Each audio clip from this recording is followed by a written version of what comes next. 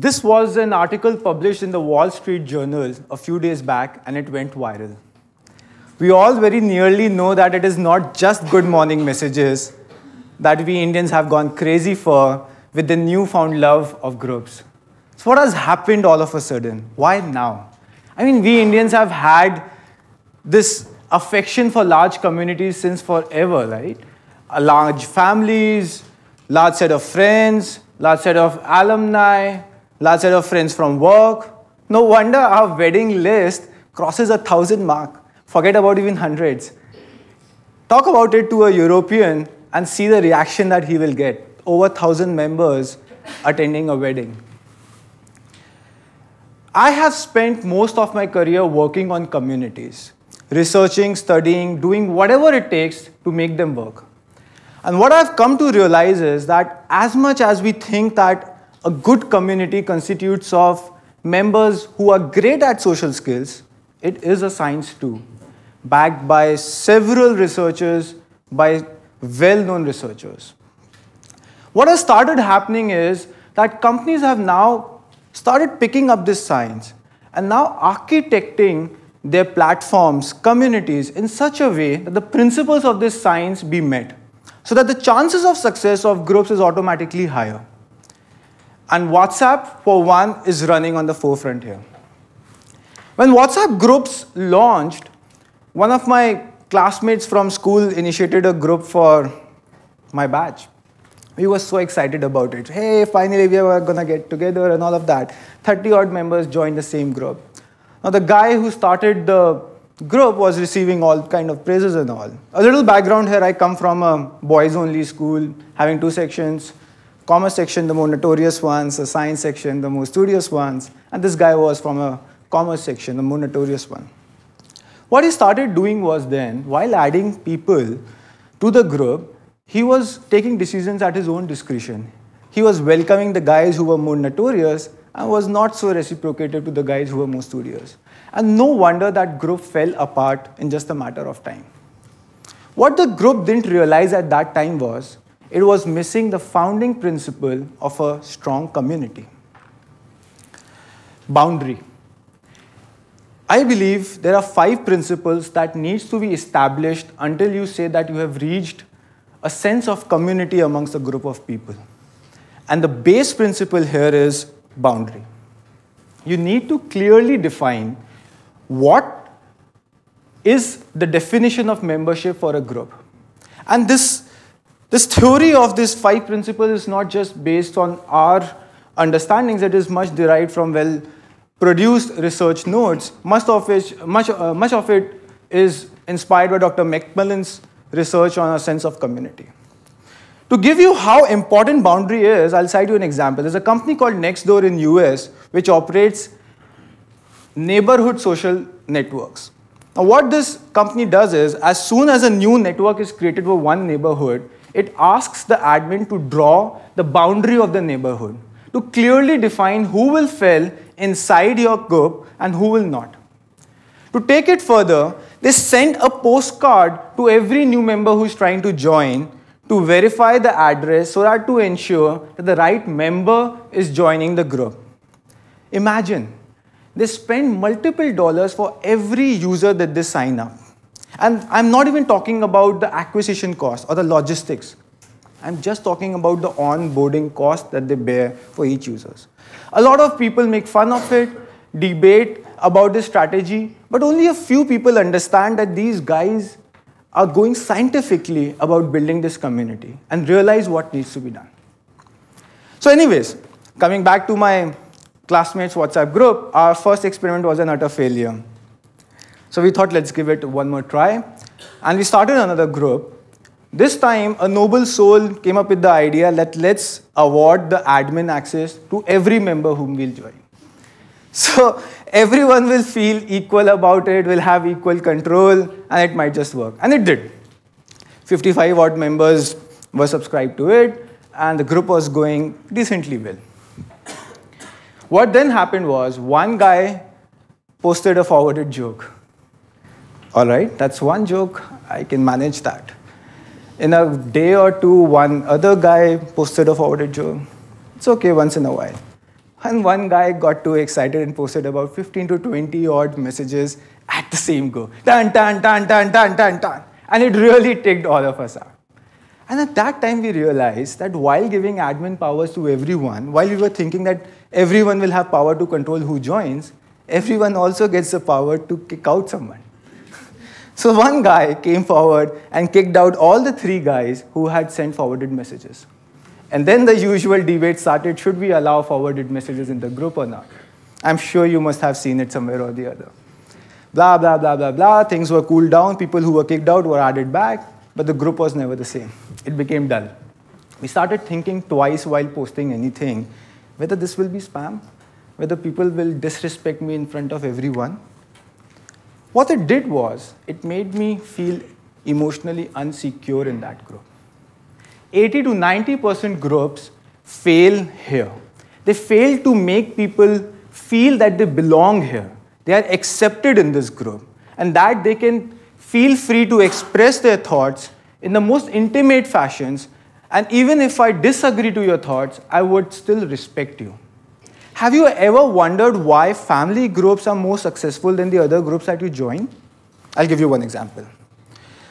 This is a screenshot of a family group of a friend where this family believes in a temple far away from where they live, and the Pandit is a known friend of his dad, and the Pandit sends a picture of the Aarti happening there every day to his dad, and his dad posts the picture on the group, and then everyone pays their regards.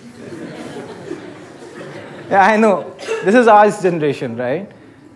We would come out saying that, where's the logic in it? What's the sense in it? But we never go ahead and post it in the group because they are family.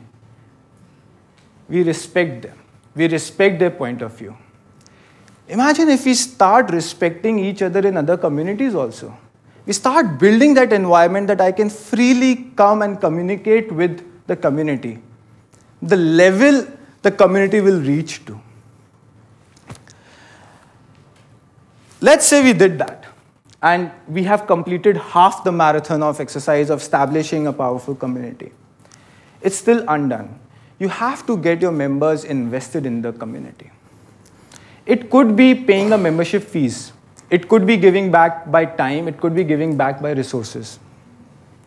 My dad's morning walk group expects him to be for their walking discussions at least 4 to 5 times a week. My poker group expects me to at least turn up once a month. Facebook expects you to add friends. LinkedIn expects you to keep your profile updated. Every successful community around you, if you notice, has something that they are making you invest in. You need to make you feel invested and feel that they too own the group. They have something to lose if they're not a part of this group. Now, I've been talking about Nextdoor, one of the better community managers that I've seen. What they do is, for them, getting people onto the platform in itself is a huge investment. Because I do not know the name of the person who's living 2 houses down the road. So for them, they promote it, that send free postcard invitations. They write the content in such a manner that you feel free. They provoke you to invest in the community and bring the neighborhood together, because there is value in having a safer and a better neighborhood. So that is investment Nextdoor is looking out for. While we were building the mentorship program between alumni and students, we too came across a beautiful phenomena. As soon as we started building out the program, the first thing that comes to anybody's mind is, for a mentorship program between students and alumni, is that you'll get the subject experts from alumni to sign up as a mentor. Tell Liz that this is the amount of time I want to dedicate and this is the area where I can help, and then get students to reach out to them for help. This model has been tried and tested by various companies, various platforms, various channels. It just doesn't work out. We reversed that cycle. We got the mentees to list themselves and clearly state what kind of help they are looking for, but write it in a way, present it in a way that the alums feel that they're giving back to the community. They are investing in the community. And it worked. It beautifully worked. The results were amazing. Now, Someone might be thinking, I've been talking about boundaries, emotional security, investment. Dude, where's the benefits? I join groups, a lot of groups, because I think I can benefit from that group. And you're not even talking about that. I received one such invitation for a LinkedIn group called Khandelwal Professionals. Me being a Khandelwal, at least thankfully they thought I'm a professional too, they invited me to this group. And the About section says that this group is to network all the Khandelwal professionals so that everyone benefits from it. Yeah, sure, some people got excited, they came in and straight away started mentioning contacts and asking for referrals, and solid networking was happening. But the soul was missing. This cannot last. It will end. The fact of the matter is that benefits is an intrinsic value. It comes automatically. All you have to do is establish the first 3 principles. Once you do that, people will themselves figure out ways to benefit from each other, to trade from each other. My dad's morning walk groups is a place where he gets the best news updates, the most relevant for them. My poker group is the place where I've started getting referrals for the opportunities, job opportunities that is open in my company. People will themselves figure out ways. Do not even worry about making features. If you are driving a community, that's the last thing that you should think about, the benefits. All you need to do is get the soul of the community working. But even if you do that, you'll have a working community which is going fine. But how do you get that to be sustainable over a period of time, maybe forever? You need to start building traditions. You need to build glorified events that will bring the community back together over a period of time again and again. And again, every successful community around you. The family has birthdays, anniversaries, ceremonies. Indian community have Republic Day, Independence Day. A school has an annual day. We might at MICA have a TEDx event. But you need to start building traditions so that this happens again and again. One very good example of where this is not happening is Tinder. A very popular app amongst our generation, right? We create a profile, we make a few right swipes, we even get some matches, we probably meet a few of them, like somebody, even start dating. And then we come out of the app. Of course, there are some people who will still stay there, continue, but let's keep these guys aside. It's a transaction. And once a transaction is done, you are out of it. So Tinder will never, ever, in its current form, become a community of people looking to find people to date. If the way I see is, the world is built with small communities, starting right from my immediate family to an extended family, to my close friends, large set of friends, my classmates, my alumni, people from the same city, people from the same country, Asians, all the way up to the world. And if we start embracing what needs to be done, how we can contribute to making a community better for any level, I think we can just make the world a better place.